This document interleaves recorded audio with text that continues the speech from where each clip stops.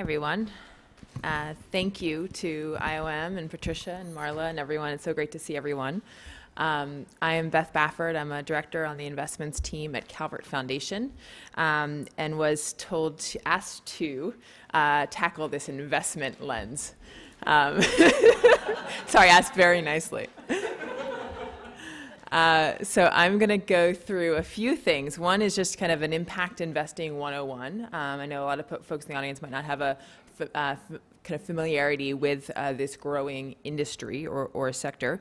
Talk a little bit about Calvert Foundation and my organization and how we look at both investments in global health as well as investing in women's economic empowerment, and then talk a little bit about kind of the global health investment space more broadly. And it was great to see the framework kind of put up there by Krishna to lay out what we're talking about and where this piece fits in. So I thought I'd start just with this kind of spectrum to familiarize you guys with kind of what we're talking about when we say impact investing. And so in the purple on the left is kind of traditional investments. So all the way to the left is what you would see as kind of people who are looking for profit-driven investments, people who are looking for a certain level of returns based on asset class. That's kind of all the way to the left. And then all the way to the right, over in the blue, is traditional grants, donors, traditional giving, charitable giving, where you're giving away your money and never seeing it again. What we're talking about is this area in the middle, and there's a few things, a few different shades of gray in the middle here that you guys might have heard of. One is socially responsible investing, ESG investing, which is environmental, social, and governance. So people that are putting either positive or negative screens on their investment based on their values or things that they want to see in the world. And then the middle, the green, is this kind of positive impact investing. So people who are investing usually in private markets, so not publicly traded, that are looking for a blended social and financial return.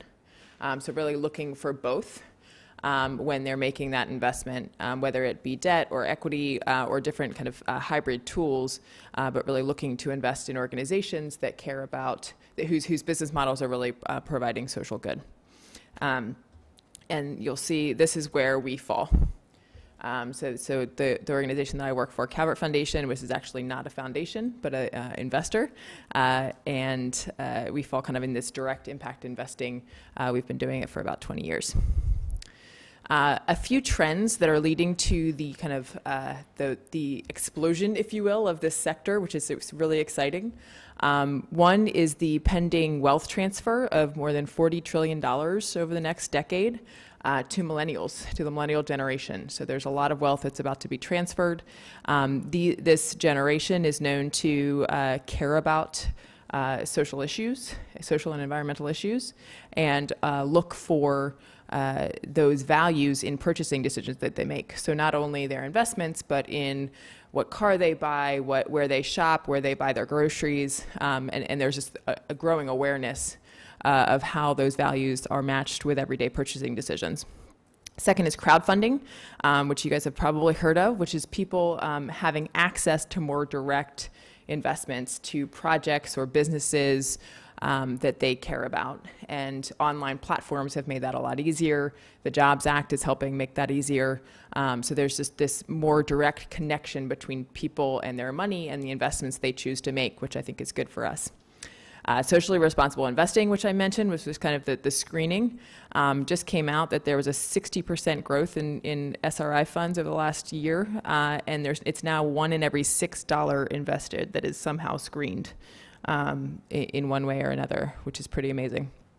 And then lastly, this increased need for private capital in communities as government and philanthropic sources are struggling to meet the full needs of communities and society.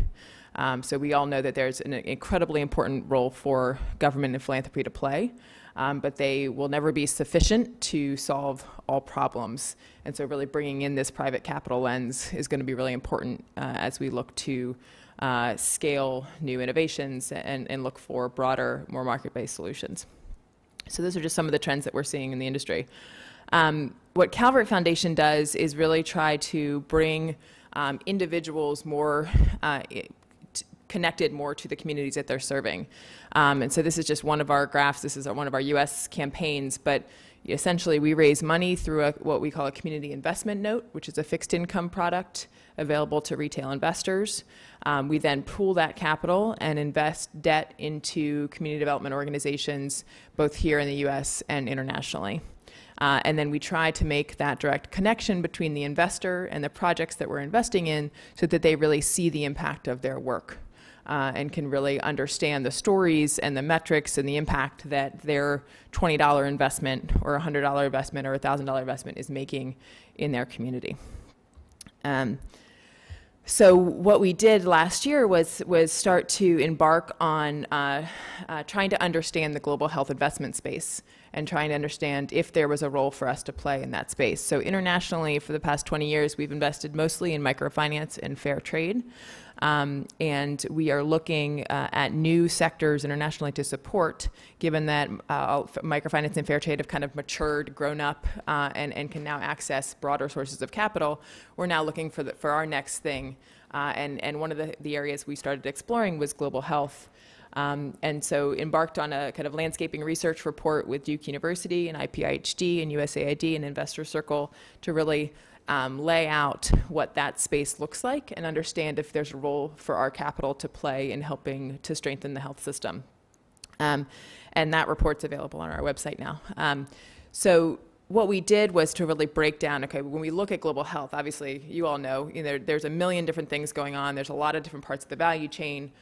So we tried to look at what are the most common kind of investable areas of the value chain that we see that we can really pull in private health investors to focus on.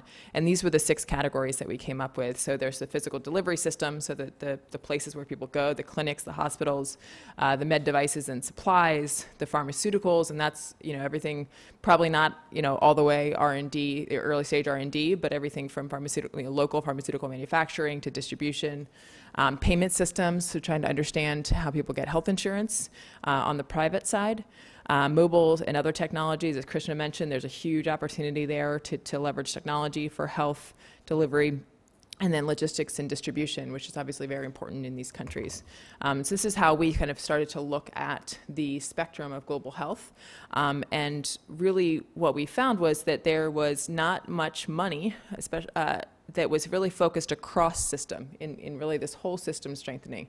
There's a lot of money that looks at from a disease lens or from a population lens, saying, I really want to solve TB, or I really want to, serve the rural bottom of the pyramid populations. And there's not a lot of funding out there that is really looking cross-system at infrastructure building, at building that full value chain. So that's where we decided we wanted to be, kind of that cross-system player, given the flexibility of our capital. The other lens we take on this, we have a sector lens here, but we also take a women's empowerment lens. And so a couple of years ago, we launched our first women's economic empowerment portfolio, where we created a portfolio of investments in organizations that were empowering women, and then went out to the marketplace and raised capital from women who cared about that issue. And through that process, we really learned that this lens can be placed on every sector. This women's economic empowerment lens is it's true in financial inclusion, it's there in health, it's there in agriculture, it's there in the environment and energy. And so what we learned through this process was that as we develop these new sectors, as we look at things like global health, as we look at things like access to clean energy, we will also always be putting this kind of gender lens on our investment and tracking the metrics of how those portfolios are affecting and empowering women. So this is just a little example of that. Lastly, we're not alone at all in this field. What we did in the landscaping report was talk to all these people. So you can see a bunch of different logos of organizations that are doing investments in health and have been doing investments in health for a long time. And so what we did in the report was kind of talk to all these folks and say, what are the opportunities you're seeing out there? What are the challenges? What do you need to invest more in health? And we heard a lot of great things that I won't go into right now, but we'll talk a little bit about later. But there are a lot of organizations out there looking at this sector and are really excited about this sector because of this link between financial and social return. You know, the health sector is a huge one in every developed country, and there is a huge opportunity in these developing countries to build the system in a way that provides good business, but also huge impact for the populations in these countries and the women that are involved.